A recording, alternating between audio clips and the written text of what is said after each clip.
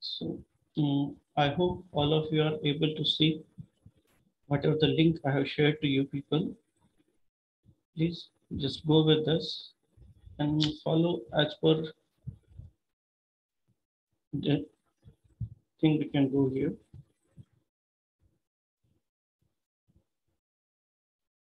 So here first we will be introduced with the Python programming. Now the just all I think the 70% people are knowing the Python. So those are the 30% people are here. For those, I'm giving you the flavor of the Python. I think out of which in our engineering, what are the things we learn? Out of that, I think that Python is the easiest language to learn. And it is very flexible, and it is very flexible as well as it is very easy to learn also. So here we are going with the Google Colab platform. So here we don't need any installations for the system or to work with this. So here we are using the Google Colab Jupyter Notebook. In the Jupyter Notebook, we can have the two different type of the cells. One is the code cell, another is the text cell. So what are the things I have written in the theory format? It is in the text cell, text, and what are the code I have written, which is in a code cell. So those are the code cells are here. You can see the play button is here. So just by clicking the play button, the cell will be run. If it is having no error, it will give the output. So like this. So here, this Google Colab notebook is already self-explanatory, and you can use afterward also. Those are having the starting with the Python. So whenever we want to execute the cell, we are having a different, just like you can go with the runtime. Also there we can have the insert the code cell, text cell, likewise options are there. So meanwhile, I will not give you any more focus to add the cells like this because everything is added in the Google Colab notebook. So first we can start with the Python basics. So in the Python basics, just I will start with the first with the print statement. So just like already we have used in C and C++,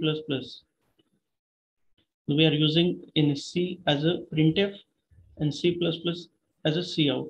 Similarly, in the Python, we are having the print function is inbuilt. So to execute the print function, we don't require to add any libraries here because we are working with the Python basics. So automatically it will take care of it.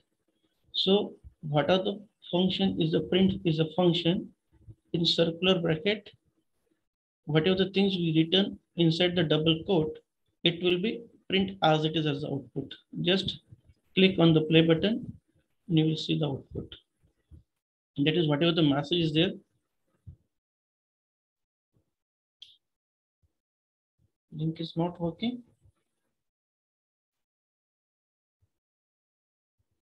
Let me try. I think link is working. Let me try.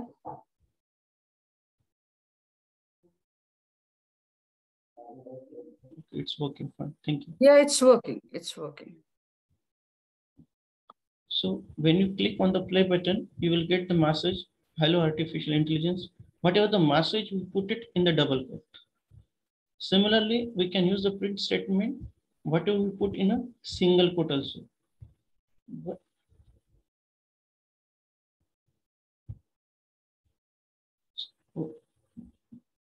Either for the print function, we can put the text inside the double quote or single quote.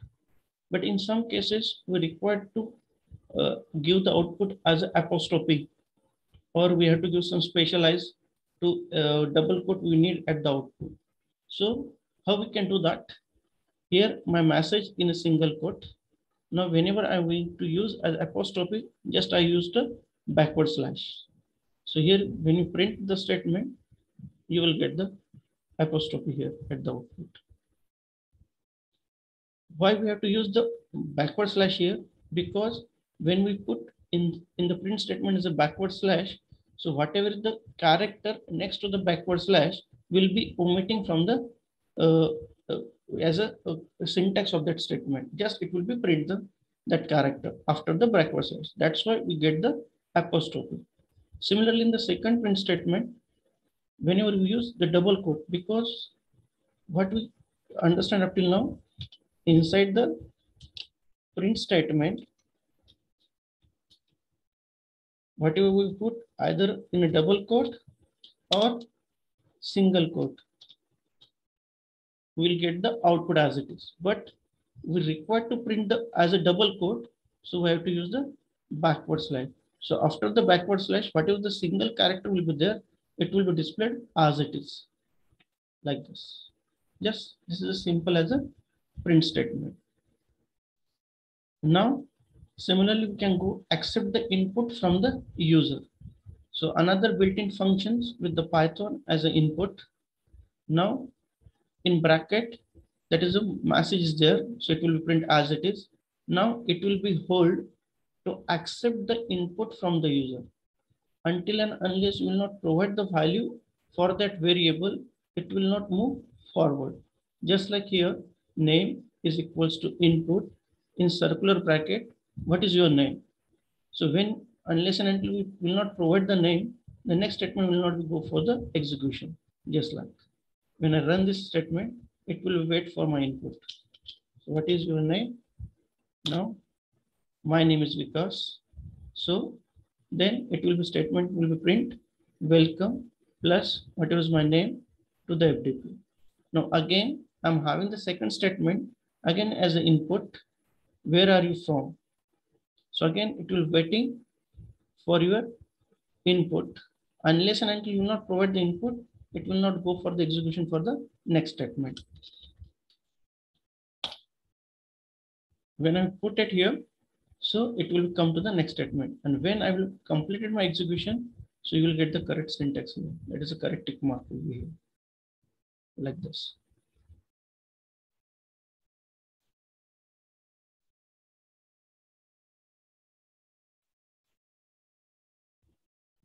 Now, again, in our C++, we require to declare the variable with its data type. But in Python, we don't require any declaration before the variable with this data type. Just like in the Python, I declare a equals to 20 and just I want to print the a. So just it will be printing the variable a. So it's very simple. Whenever we require the variable, just we put it here and whatever, and we can use it. Second thing with the Python is that Python is case sensitive. So single A and capital A will be treated as a differently. Suppose if I type it here as a capital A, it will give the error. Okay, so here it will not give the error because already I have run something with the A. Suppose I type as a here capital A. So it will give the message name A is not defined. Here is not suppose A is here. So this small a and capital A will be treated as a different.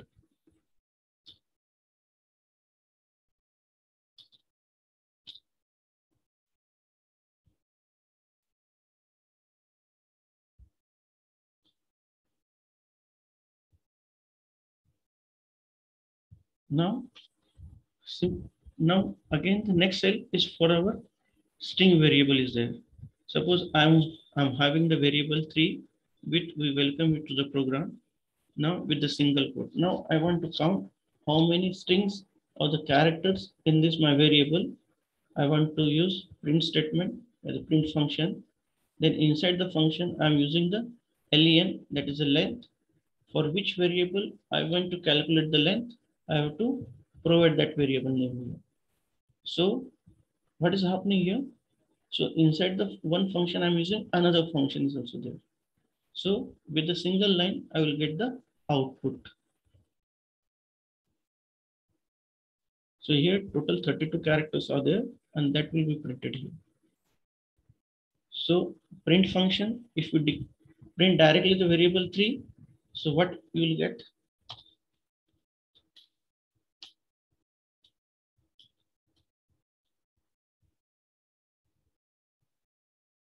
So you will get the same message again. So whatever is the value associated with the variable 3. But when we use print length in bracket variable 3, it will be count the number of character associated with var 3. That is a length. That is a 32. Now, in a single line, we can declare the different data types of the variables also there. Here we can see that A, comma B, comma C. Here we are declaring the three variables with three different values. 1, 2. Here 1 and 2 both are integer values. And third is a machine learning, that is a string value. Here you can declare these two as float. And now we can print ABC. So here there is a data type is not constant with the Python. Means you can declare multiple data types at a time. So this flexibility, we can get it with the Python. Now, n number of variable, we're assigning the same value. So we can go it here, A1, A2, A3, and A4, all with the assigned with the 10 value. Now we can print the A2 only. So we will get the message of the value of the A2 here. Now, in initial stage, when we're learning with the C, we are having the swapping of the swapping two variables program. It's having like a number of 8 to 10 lines program is there, including libraries like those. But in Python, it is very easy. Here I am having value 1 with 90 and value 2 with the 34. I printed here. Now I want to swap the variable. Here value 1 comma value 2.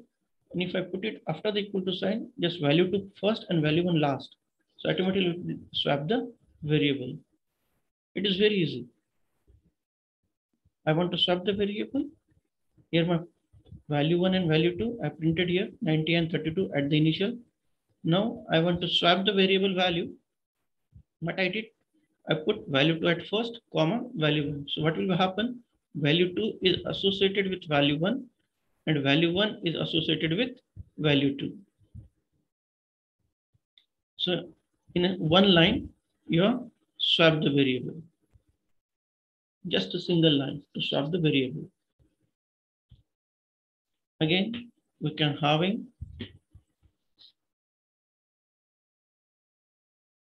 Boolean data types also there. Not true, true, false, variable, variable 1, variable 2. Now I'm printing those values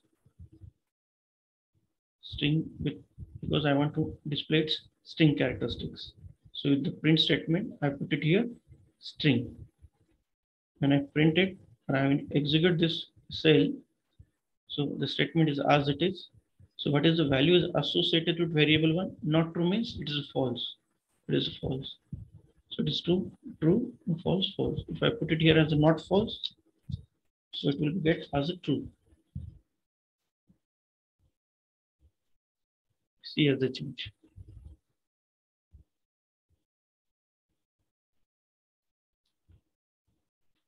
Next, if we want to compare the two variables, or if we are to do the comparison, again less than, greater than, equals to, these are the comparison variable is also available in Python. So here I am having in another cell, x is my 20, print if x is greater than 2. And second statement, print x equals to 2. So this statement will be my printed.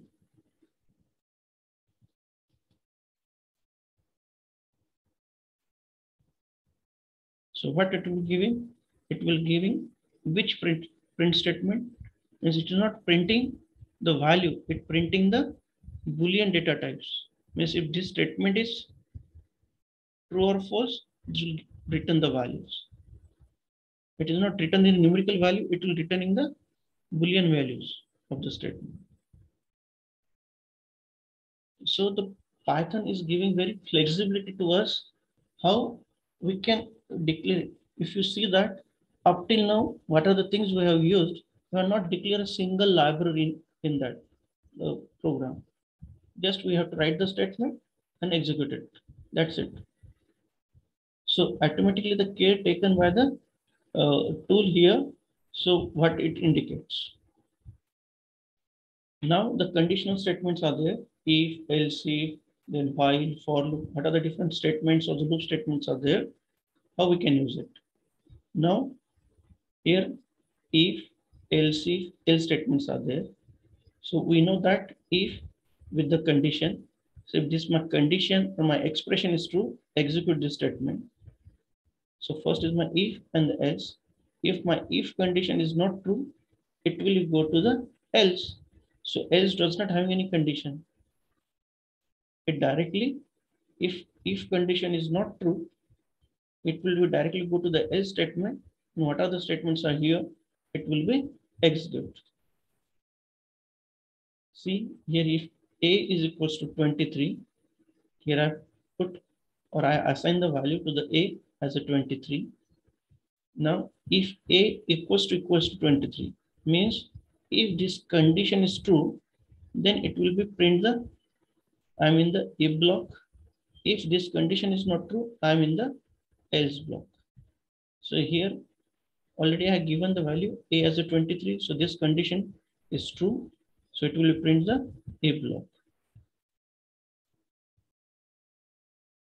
If I change the value of a from 23 to 2, see, so now this condition will not be true because a is not equals to 23. So it will be print the else block statement.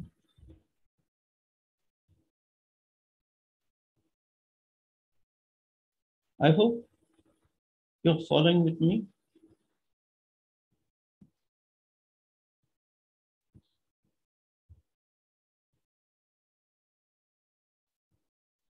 Okay, fine. Now, so another condition here we are writing number of condition statements, or that is we're writing two if statements are here. So in another cell, write it here. That is number is equals to -9. If my number is greater than 0, print it is a positive number. Else if my number is equals to 0, print 0. Else print as a negative number. Now already I have provided here number with -9. So I know that it should print the negative number. So what will happen here? My number is not greater than 0. So it will be coming from this if to here. Here again it will check the condition. If here my number is equals to 0, not. So again it will coming from this if and it will go for the else. So for the else there is no condition and it will print as a negative number. So I'll get the output as a negative number. Instead of the -9, if I put as a positive 9, so what I will get here, my number is greater than 0. So this statement should be printed. So here you will get positive number. Here. So next is loop. Here we can use for loop statements here. Here I declare numbers with one-dimensional array with the values 1, 10, 20, 30, 40, and 50. I want to add all these numbers. So initially I put sum equals to 0. Now I am using for loop because I want to go for additions with each and every number, consecutive number, and then proceed. So the syntax is a for. This number here, if you can carefully see, here is a numbers. S is here. This number is another variable. For in means for number in numbers means number is a variable of array numbers. It will be accessing to the numbers. So sum equals to sum plus number. So initially I have declared sum as a 0. Then what will be the first value of the number? It is a 1. Now once it's added 0 plus 1, then this for loop go for the incrementing. Then it will be add with another number 10 likewise. So in this for loop here we are not provided. So from where it has to start, where has to end, and how much time it's to go for incrementing. So automatically the care is taken. It will be start from the 0 indexing number and it is incremented by 1 and so on up to the last. So here we don't provide any initial value, final value and increment value like we provided in C. Just we play it here. So we will get the answer is 151. Now here we printed the value only once. Why? Because this print statement is not belong to the for loop. How it is? Because Python is intent sensitive. So that is what means by intent. So inside the loop, how many statements are there? That will be defined with the on the basis of the intent. How it is? Suppose for loop, if I put this sum at the back, now what you will get? You will get the error. That is expected and indent block. Means what? When you are providing the for loop, so at least one statement should be inside this. At least one. More than one? Okay. If not, at least one should be there. Otherwise, it will give the error. Because for whom or for what you are written the for loop, you have not put it in a statement here. So means it is a wasting of for loop if you don't want to do any work inside the for. So for that, just we have to put the tab. So just by putting the tab, it will be take these statements comes under the for loop. In C and C++, what we use? We are using the curly brackets. Similarly, this print statement is out of the for loop. If you put inside the for loop, what will happen? It will get in the printing statement so many times. How many times it will do the addition? It will print the sum. Initially, it is sum 0 plus number is my 1. So 0 plus 1, 1. Sum will be stored. Then it will come to the next. Again, the follow. It will take the another number 10. 10 plus 1, 11. Another number 20. Like this. Then up to the last is 151. So intent is very, very important. Now next,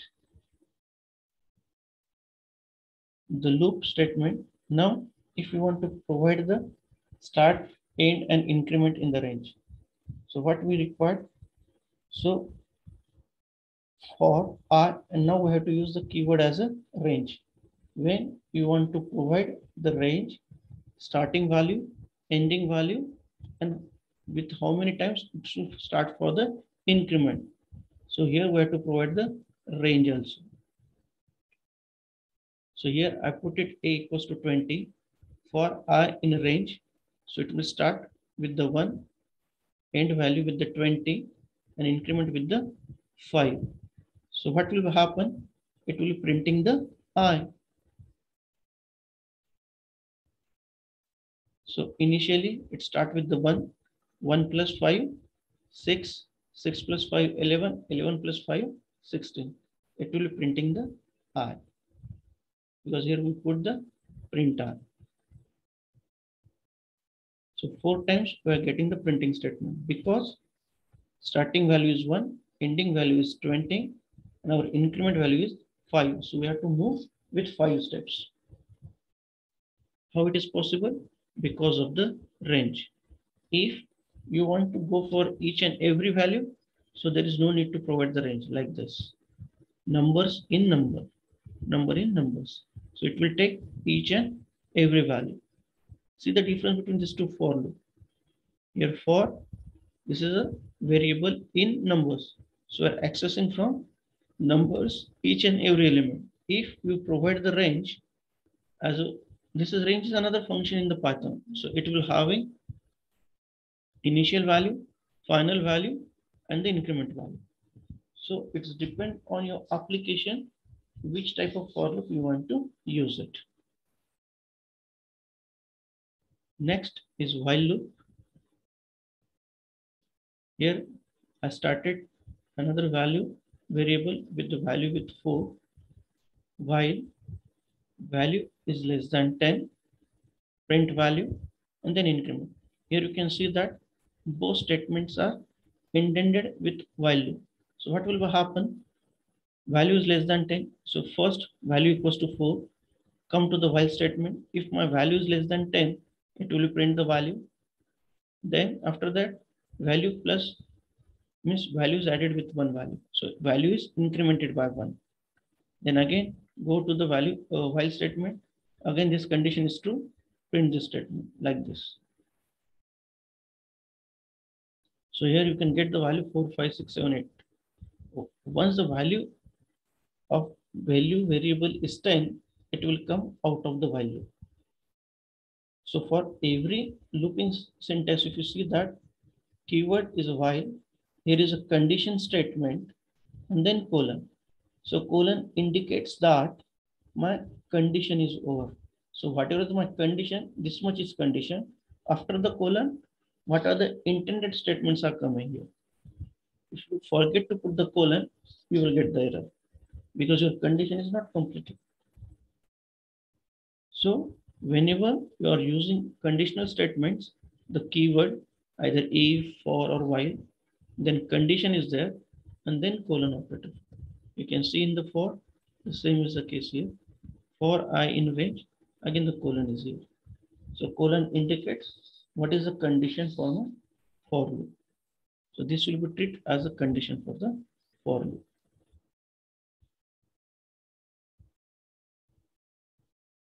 Now this is a simple exercise there. You can write or you can print the data 5649 by using the while loop in the reverse order. We can try your. So how we can add the code? Just come in between these two cells. This is my code cell and the text cell. If you come in between, if you click on the code, new code cell will be added. If you want to delete, just delete it. If you want to add the text cell, just click on the text cell will be added.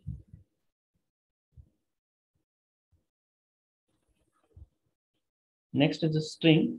How we can go with the string?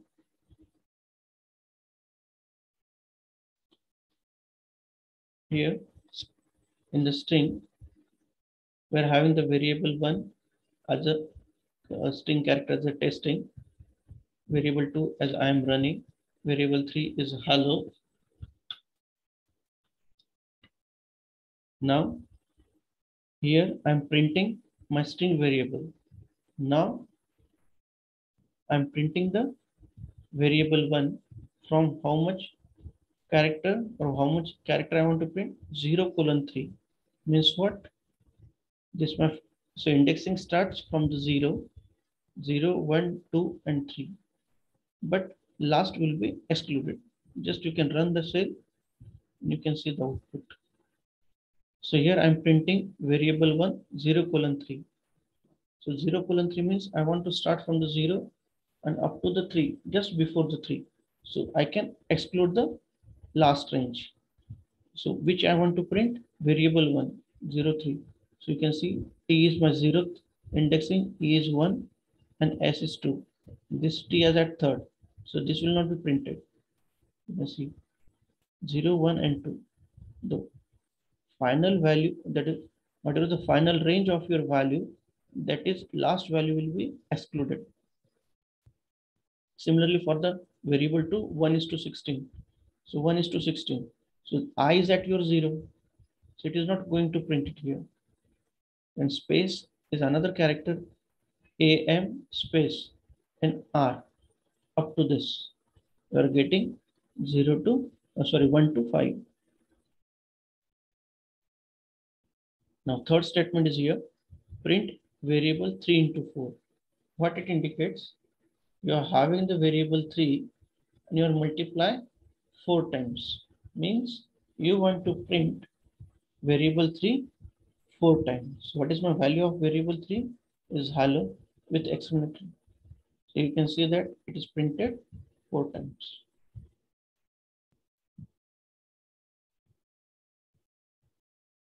Is it clear?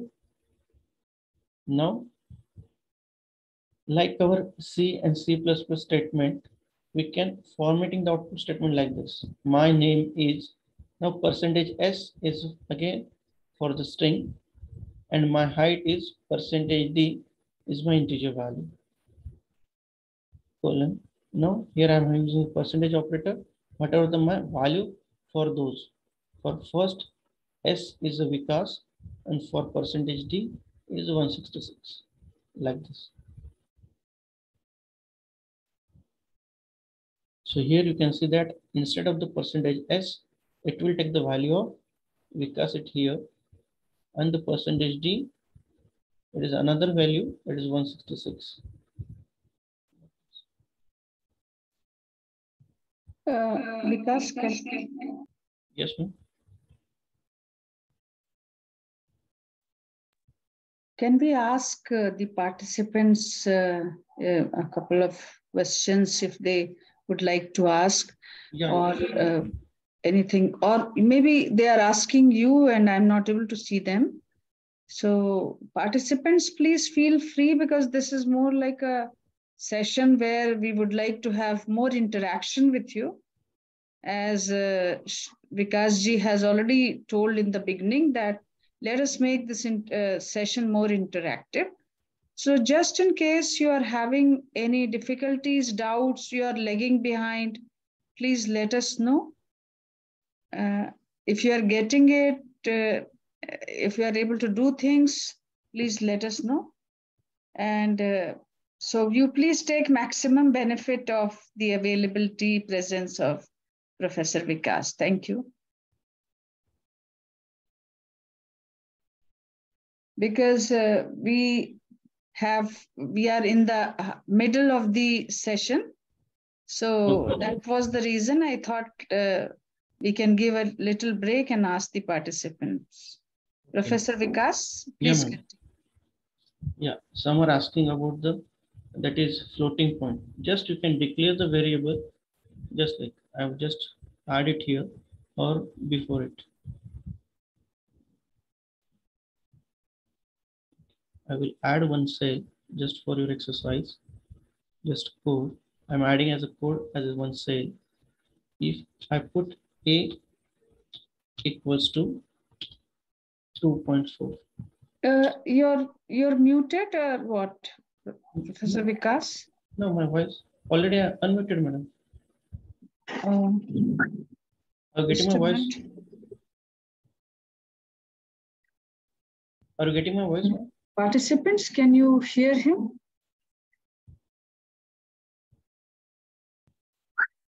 Both are audible. Okay, then it's all right.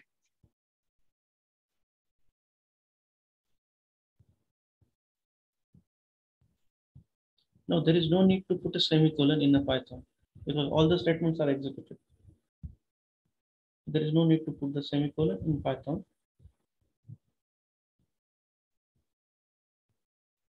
One are asking that because we change the order, it will not work because percentage S stands for string and percentage D stands for the integer number. So when we change the order, it will not work.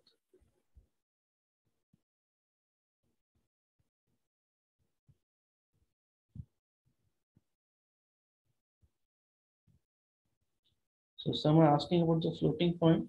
Here I am declaring A as a 2.4 and then print A. It will be print the value of A as a 2.4. There is no binding with the data types when we are handling with the Python. What are the things you are applying on the integers or the string? Same thing is applicable on the floating variable also.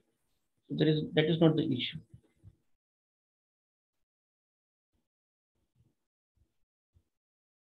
Okay. So that command I'm explaining again. That is with the string with the Python. Here I'm having variable 1 equals to testing. Means what is the variable 1 having the value, having the character as the testing, variable 2 with I am running, variable 3 with hello. Now when I want to go with the print the statement, so variable 1 insert 0 is to 3.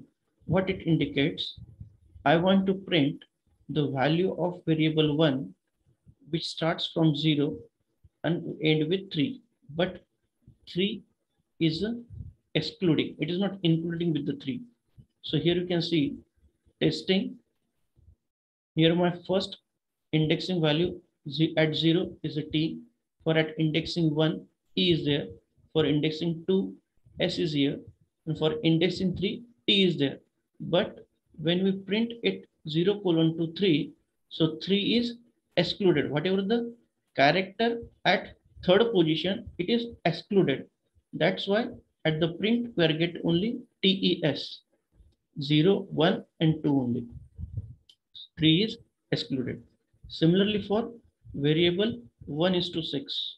So in the 1 is to 6, you can see here I am running. So I character is available at 0 indexing.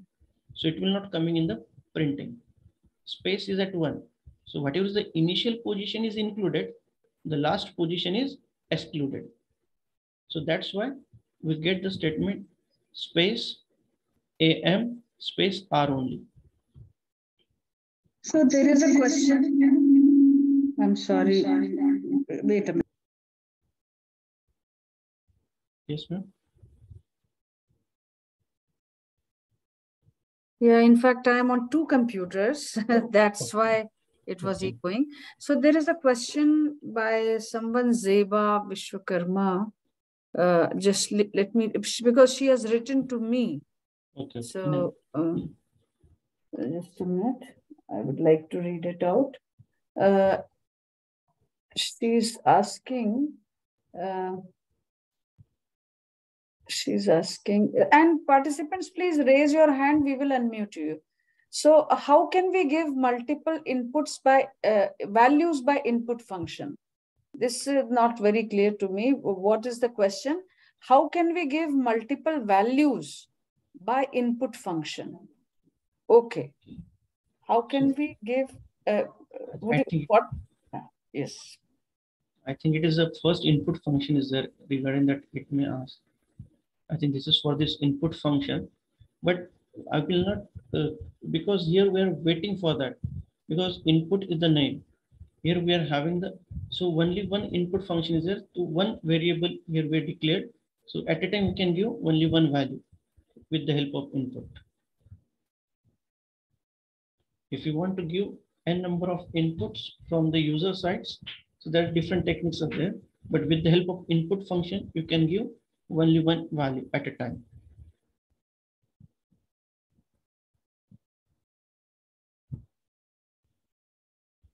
Okay. I hope up till now it's clear to all.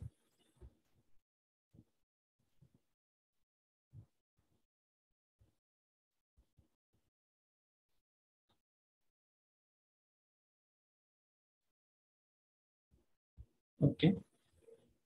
Now the another data type we can go with the Python, that is a list. So list we can create, we can edit, or we can update. So this list is one of the most frequently used data types used in Python. So list is declared, or the syntax for the list, how I can say that my variable declare as a list variable. So if you declare the variable and you are assigning the value to the variable inside the square bracket, so it will be declare your variable it as a list variable. Here simply my underscore list equals to, that is empty square bracket. So here your empty list is here. Second statement is here, my underscore list with inside the square bracket 1, 2, 3. So it will be treated as a integer list. List with mixed data types, that someone has asked the question. So you can declare the list with different. Here one is your integer, second is your string, and third one is your float. Just you can play it. So first list is printed with the blank, second print with your values 1, 2, 3, and third with your mixed. No, it is not array in C. We'll come to that. List is not array. List is another data type.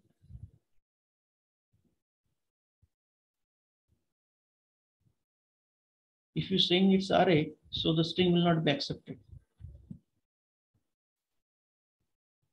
So this is simple as a list variable. Now another example with the list.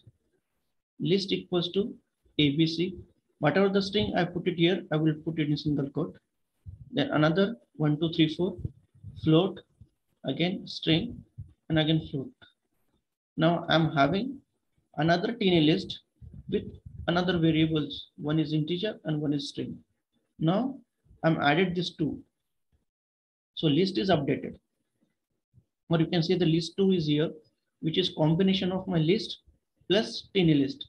So list plus tiny list, it created another list with the variable list 2.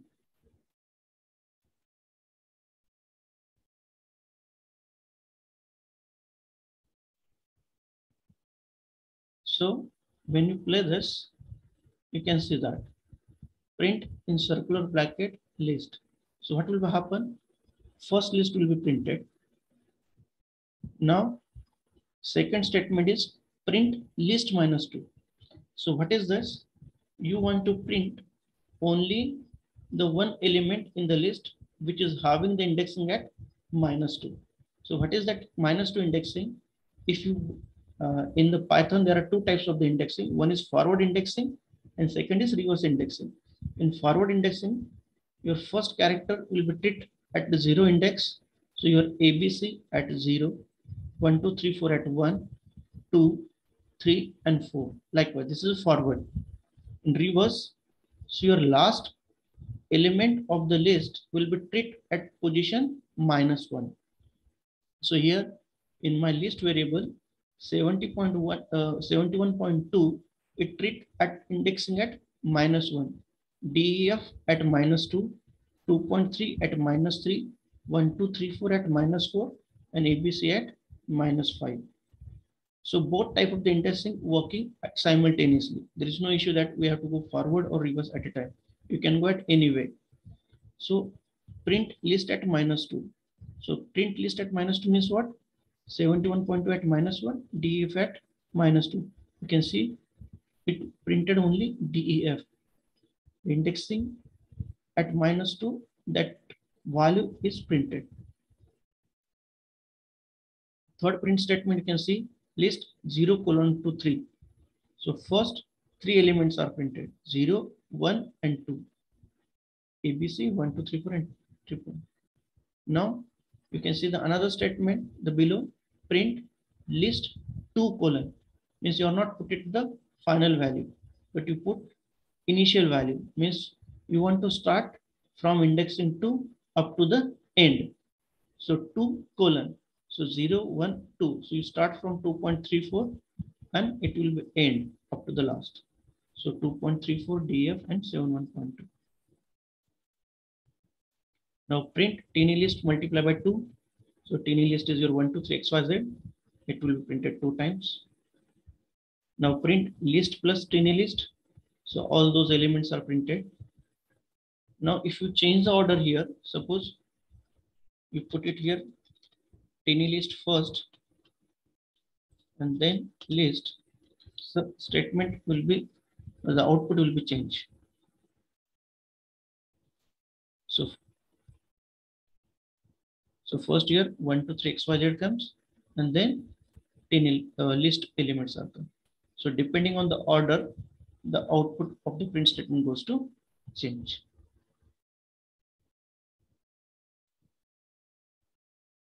Now, if you want to delete any entry from the list, you can also do that. Suppose my list 1 is variable with AI ML program 11 and 15. It will, I want to print all those list element. Now del. Del is again keyword to delete the element. Now we want to delete the element from the list 1 with indexing 2. So at index 2, whatever the element comes in my list 1, that will be deleted. So which one is coming? 0, 1 and 2. So 11 should be deleted. And now after the deleting the value at index 2. So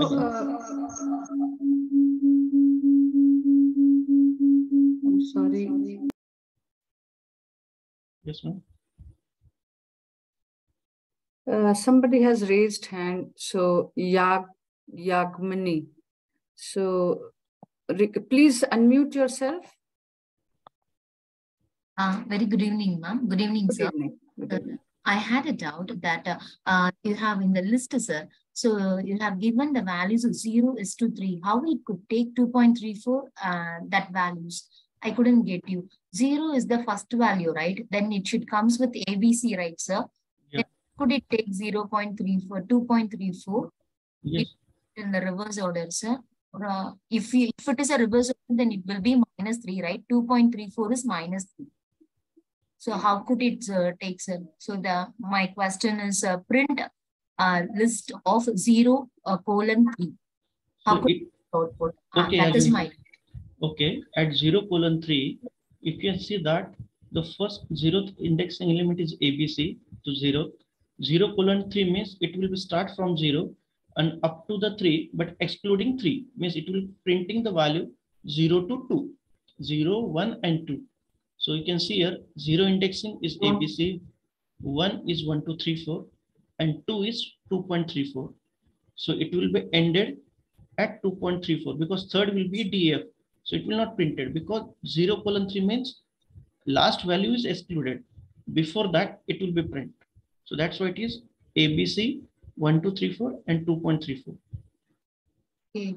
I thought the answer is 2.34. The next line, sir. I thought that is the line because this is the third one, right? So I thought that is the answer. And how could I get it? I couldn't get you, sir. Thank you, sir. Thank you. If someone is asking at list at -2, Python is supporting two types of indexing, forward and reverse. So forward starts from 0, 1, 2, 3, and 4 likewise. Reverse, at the last element in your list or in everywhere, it will be last element of your variable will be treated as a -1. So whatever it may be the number of elements in your list variable, whatever it may be. Suppose if I add it here 10, if I add it here again 20 and 1.8. So here what 1.8 having the indexing at -1. Now 20 at -2. So when I go for the reverse indexing, the last element of your variable will be having the -1, 20 at -2, 10 at -3 likewise. So when we go for the -2 now, so if I updated this, so 20 will be the printing. Right? So you can see that 20 is printed. List at -2.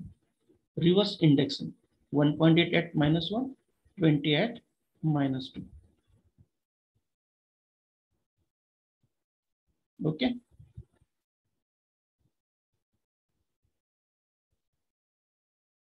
Now we can delete the element from the list. AI ML program 11 and 15. Just I want to delete the list 1 at indexing 2. So whatever the element at index number 2 is there, it should be deleted. So AI at 0, ML program at first, 11 at second. If I run this, so before deleting, all the elements of the list is printed. Now after deleting the value at index 2, so what will get? AI MLN program at 15. 11 is deleted. If similarly, if you put it here -2, so here it is -1. Suppose here I will put -1. So what should be deleted? 15 should be deleted. You can see here MLN 11 is there. So it is depending on your which index value you want to delete. Depending on its index number, the value will be omitted. So you can see here the list variable can be updated, added, or modified. Means we can update it, add it, or delete it. The list can be do that. Now here are the different lists also here A1, A2, and A3. Why it is a list? Because I have put it in a square brackets. So it will treat as a list. So A1, A2, A3. Suppose it is my float. Now I am doing the printing statement. I can print all those three. Here A1 is my integer, A2 with my float value with 3.0, and this is string. I can combine this all three. There is no issue with the Python. But when we can treat with the C, C++, It is the issue. Integer treat separately, float treat differently, and string should be treated separately. Now another exercise for you people. We have the list of the players like this. Now out of this list variable, ABC, LMN, QQ, and are reached the semi-final of the tournament. Print only those. How we can do it? Just go it here, click the code, and write the code for this. Now another variable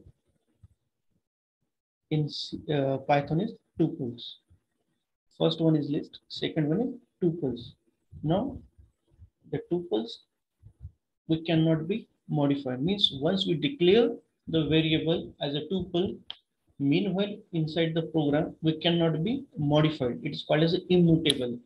Means we cannot modify those variable. Once it's declared, that's its final. You cannot edit it. Just like in the list, we have added the list, that is list one, list two, combine it. We deleted the one element of the list. Likewise, but tuples are strict. What are the things you are declare when you are declaring as a tuple? That's as it is. You cannot be modified it. If you want to use any one of them, you can do it, but you cannot be modify the tuple. So because when you are doing the programming, somewhere you require it should not be changed. So declare those variable as a tuple. So how we can declare the tuple? In circular bracket, what are the things you are declaring? It will be treated as a tuple. So tuple one, print tuple one like this. Now I want to access the indexing at 2. So it will be program. I'm directly get the tuple one at indexing 2 as a program.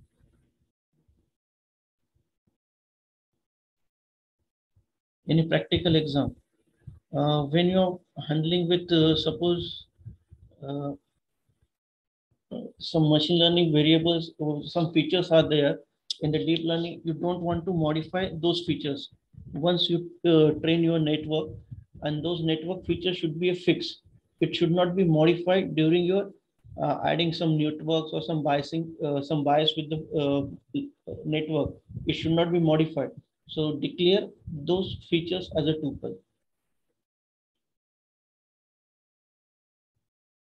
So now we are going to declare the NumPy libraries. Now, first time we're declaring the library or we're invoking the library in the Python program. Up till now, just we're writing the statement and executing those statements. We are not written or we're not write any library. So Python supports n different types of the libraries. So out of this, first is NumPy. It is a numerical Python library, NumPy. And it is very powerful. When you are working with the numbers, definitely you require the NumPy library. So for much more information, we can go with the numpy.org. You will get n number of informations are here.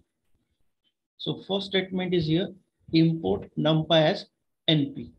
So what it is there, import means we're accessing the library. Which library? NumPy. As a NP means we are creating the alias for this. Means every time there is no need to type a NumPy. When you type as NP means it will be calling to the NumPy. So import NumPy means we are accessing the NumPy.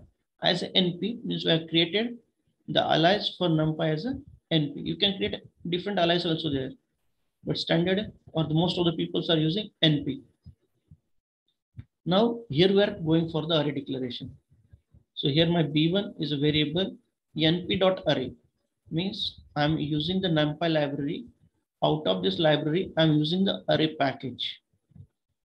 np.array means from the NumPy library, we're accessing the array. Now what is that array?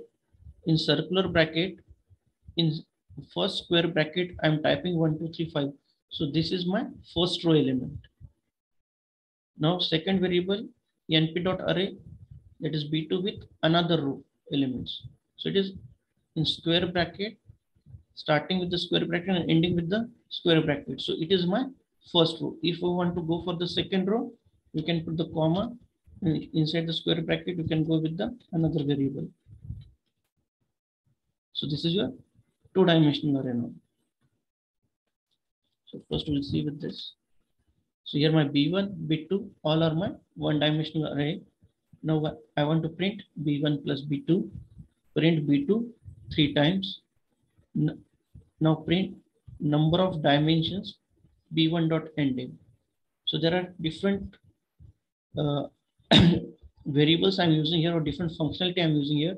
B1 dot ending, B1 dot shape, and B1 dot size. So all are giving you the different results.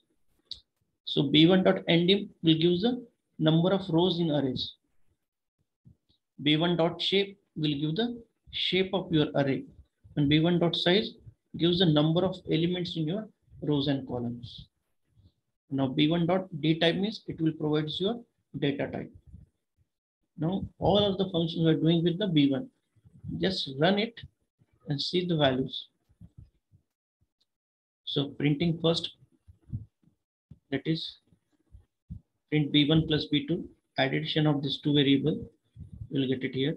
Now B2 multiply by 3 means what you are getting here. Here each elements of the B2 is multiplied by 3. It is not here, that is printing the 3 times the B2.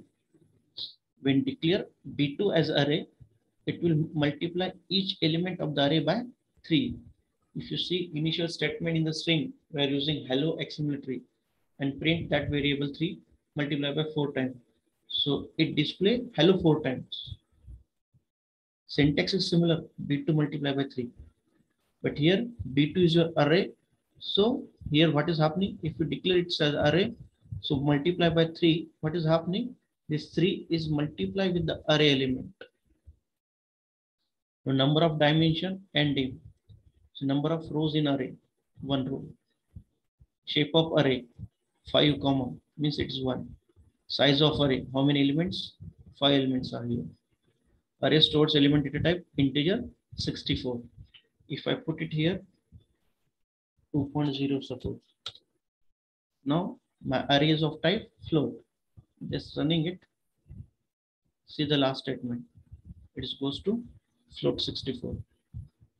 Automatically the data types goes to change. What type of the elements you are having. If in single element is a float, so all your data types will be treated, all the elements will be treated as a float. If all the elements of your array is integer, then it will be treated as integer, otherwise not. Now, suppose I want to declare this as a two-dimensional array. Put it the element 11, 22, 33. Now, see this. When it is having the one dimensional, what are the parameters, what are the values you are getting with b1 dot ending, b1 dot shape, and b1 dot size, like this. Now when you declare it's as a two-dimensional, means you are having two rows here. This is the first row. Inside the square bracket, what are the elements you are having? You will put it as the first row, comma means your first row is over. Inside the square bracket, in the same size of the element should be put it here. Then this is second row element.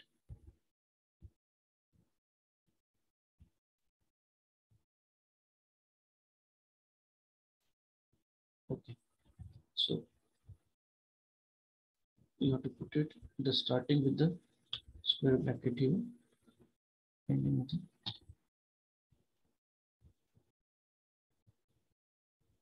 Now see here, number of dimension is 2, shape of the array is 2, 5, size of the array is 10.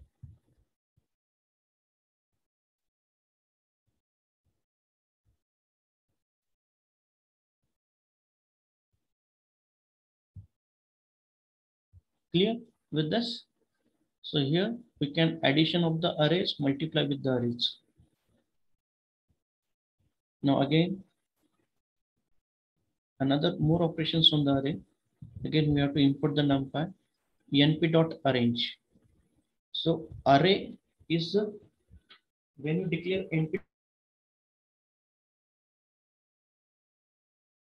with you, and what are the those elements inside your matrix. So array is nothing but your matrices elements are there. Now np.arrange is will be a how many elements you are having. Suppose np.arrange, this is another function or another package in the numpy, that is np.arrange. Again, we want to import the numpy. We are accessing np.arrange.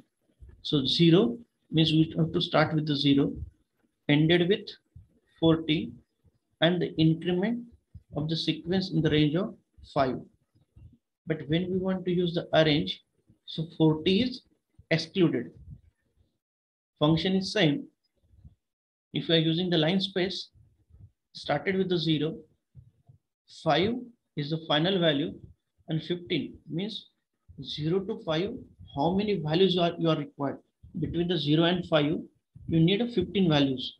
So this 0 to 5, this will be divided with the 15 values. Just run it, the ideas will be more clear. See here, np.arrange, we are printing this, a sequential array with a step of 5.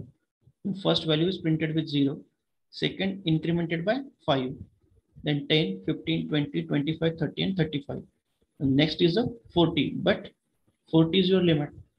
So 40 will not be printed. If you put it here as a 41, now 40 will be printed with the 5 increment. I hope you clear. Sometimes this last value is excluded somewhere in Python and somewhere last is included. So depending on the functions, it will be decided. There is a question by Manoranjan Kumarji. How to know what options are available within NumPy and how they might be used? That is array and arrange. I'm right now using it. Array is declared to the array, that is matrices. And array, it means we want to create the values. We want to create the array of values. Means you want to create the array, you can use the arrange. And if you are having the elements of the matrices, you can use the array. When and where to use array and arrange? I think your question is that when to use np.array and when to use arrange. So arrange means you don't have the array element with you. You want to create the array by providing the initial range, final range, and the incremental value. You can use the arrange there. And whenever you are having the array element with you, you can use those np.array. Yes, when we want to declare the np array, we need it because we are accessing the package of the numpy. That's why np.array. Suppose if I commented the statement, I will not importing numpy as a numpy as a np, so you will get the error. Np is not defined. Okay, here I will not get the error because somewhere above already I imported the numpy. So it's having it with the database. So when you're creating the new Google Colab file and it's starting with the first time, so definitely will get the error. Here I will not get the error because Google Colab already having, I'm running with the Google Colab. So already it has invoked the NumPy library. That's why we are not getting the error here.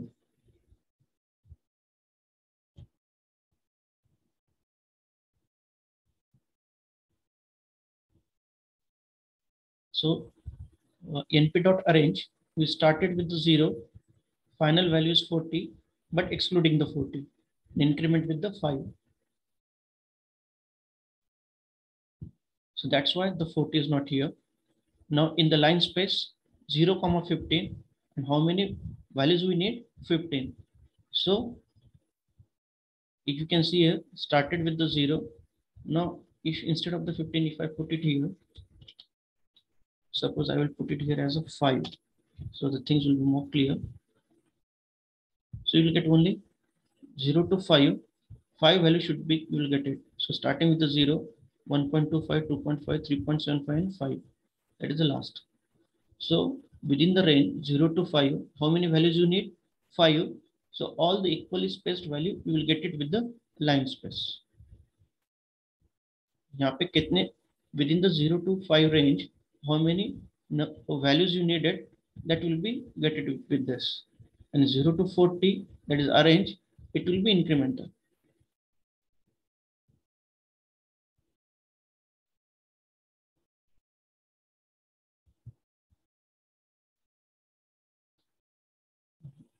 Here, now np.array 124587. Now here I have purposefully defined the data type should be a float, because here my numbers are integer. If I will not put the data type as a float, by default it will take as a integer. If I put it as a float, so put it all this value of array A will be treated as a float values. Now np.0 means it will be create the zero matrix of a size 3 by 4. np.full, it will be create 3 by 3 matrix of each of the element with the value 6 and data type is a complex. Now np.random seed comma 2, it will be going for creating the any random value. Then np.random randn 2 comma 2, just you can see here spelling differences here, but this both will give the different values. Just fun for you, find the difference between D and D. It is very easy. Just Google it, you will get the answer.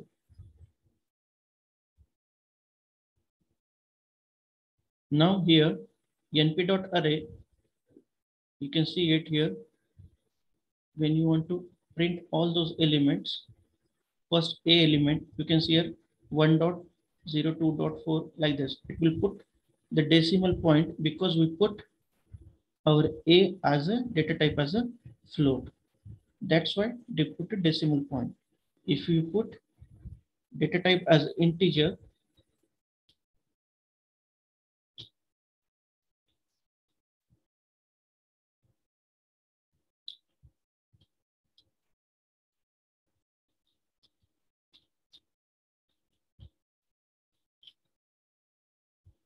run the cell again, and this cell you will get 124587.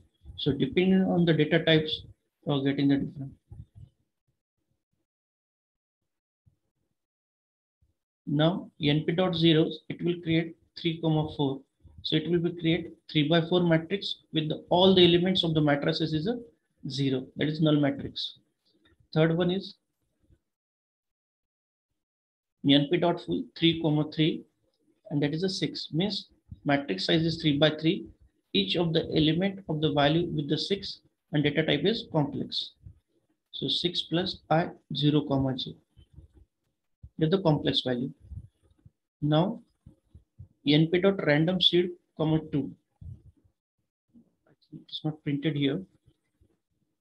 So when you put, suppose this is equals to f,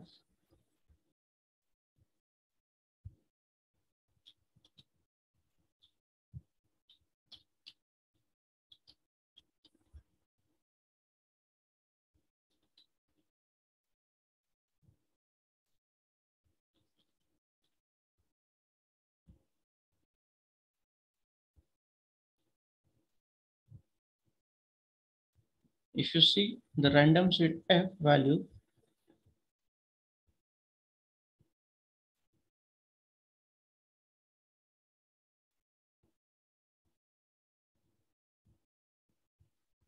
means what? This seed value indicates the 2, means what? Whenever you are, suppose everyone has to check their hypothesis with the random values, but every time people are running with the random number, so we cannot fix that the number is random. So always that number is random, but we need the same results. So that's why the number is random. But when we go with the seed comma 2, means the random number with the seed 2, so everyone should get the same value whenever they run the program with the random number. If you change the seed number, still all of you are getting the same number values there. That is random.seed. That seed is means that it is a random number, but it throughout people or all the peoples, the random seed will get the same results.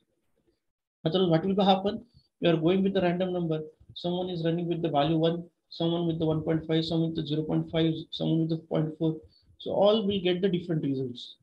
So when you are working with the random number, but random number should be the same. So that is how we can achieve with the help of .c.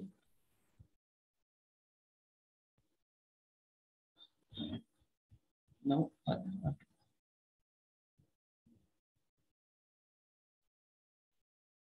just simple add function, we can add the complex number. That's not a difficult. Simple plus operator, you can use it. To complex numbers, you can add it. No issue. I think you can perform this because still we are at the 720 is there. Similarly, all the operations you can do with this. Similar array reshaping is there. This is very important when we are working with the CNN or deep learning network. Here I'm having the np.array, means we have created the array of a size 3 by 4. Now here I reshape this array with 3, 2, 2. This 3 indicates the number of matrices I want to create from this array. Then this 2, 2 is each matrices size. Means what? My A with the number of elements 3, 4 means 12 elements are there. I'm reshaping this array with 3, 2, 2 means 3 matrices are there with each of the size is 2 by 2. Again, the 12 elements are there. 3 into 2, 6, 6 into 2, 12. You can run this cell. So my original array A is here. 1, 2, 3, 4 like this.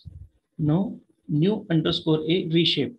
So what it is, I should get a 3 matrices and each matrices of a size is 2 by 2. So you can say that reshape array, 3 matrices are there and each of size is 2 by 2. The elements are same 1, 2, 3, 4. This is the first matrices, second and third. If you are not put the proper values of here with the reshaping array, means you are accessing A dot reshape, means which matrices you want to reshape A. And if here you miss the value, suppose 3, 3, if I put it, so 3, 3 is a 9, 9 2 is 18, you will get the error.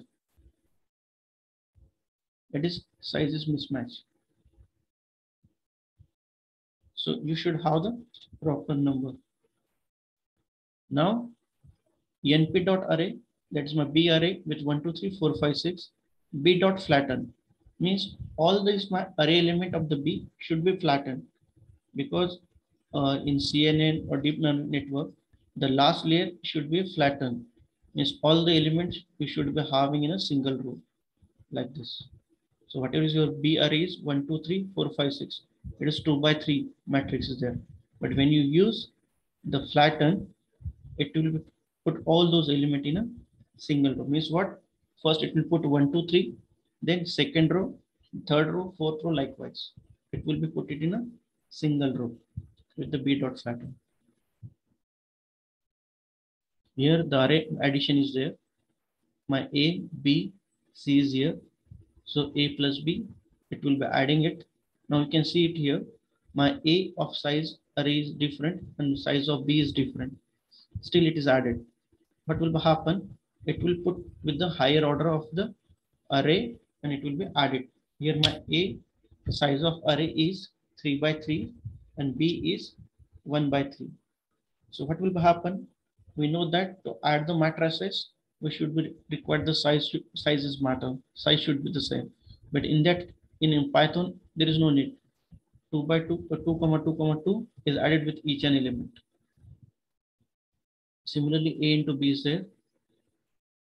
Each and every element is multiplied of B with A. So there is a mismatch, that array mismatch size error, you will not get it with the array in Python. Similarly, in C, C++, we can declare the functions also. What is the syntax to define the function? So here, the keyword you have to require def, that is define the function, then name of the function, and what are the arguments you need to pass. That is the syntax, and again is the colon. So colon indicates the function definition is clear. Now what are the things we want to put inside the function statements, which are the statement should be executed when this function is called. Again, this function statement should be intended, and then the return. So return indicates the end of the function. Here simple function is created. Def print string means I want to define my own print function with the single value by passing the value str, that is a colon. End of the function definition. Then function statements are print str, return. I'm using the keyword as a print str. Whatever the string is here, it will passes to this in the return. So whenever I call this print str, it will act as a print function. So I'm using it here, print str, calling the user defined function. So this value will be goes to the string, then print str. So it will be printed like this. So here you can print your statement. So this print str is your user defined print function. In this way, you can create your own functions also. Just a simple exercise, write a function for adding 4 numbers. So up till now, we are seeing 2 variable declaration, that is list and tuple. Third one is dictionary.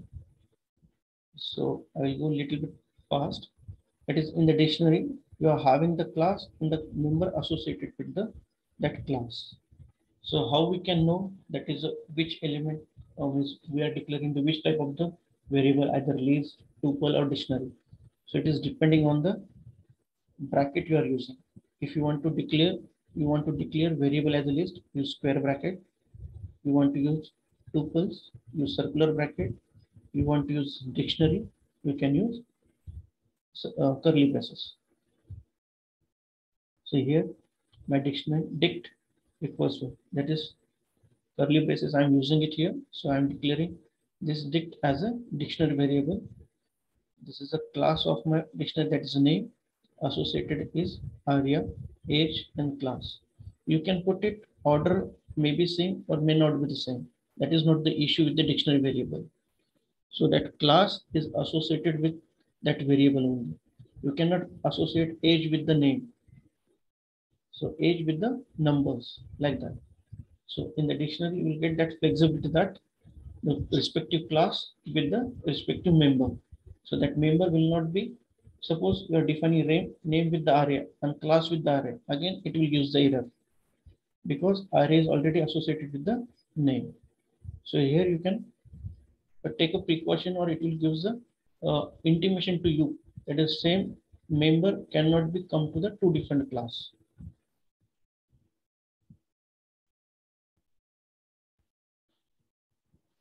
Now, after the NumPy library, we are going with the matplotlib.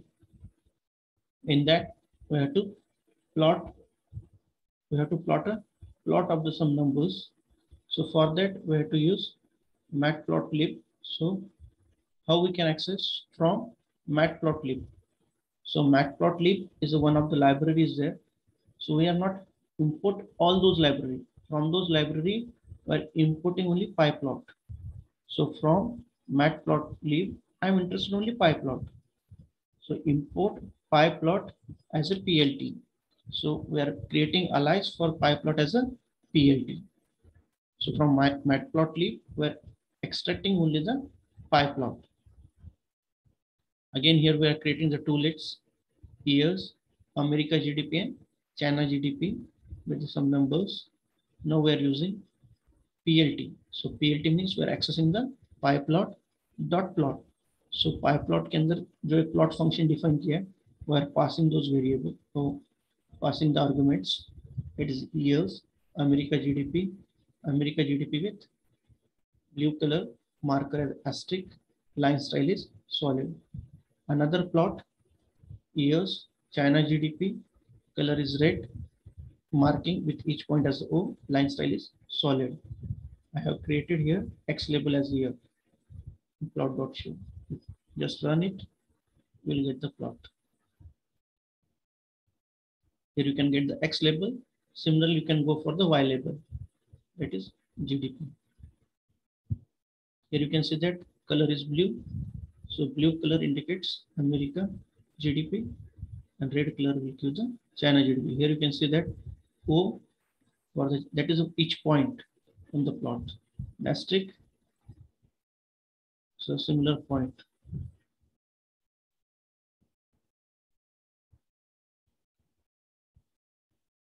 Any doubt up till now?